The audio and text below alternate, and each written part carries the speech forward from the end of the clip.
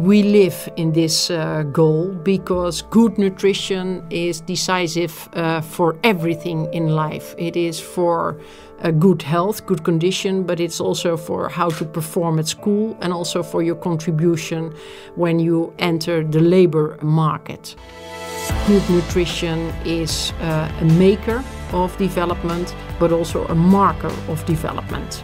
We are working together with the different stakeholders.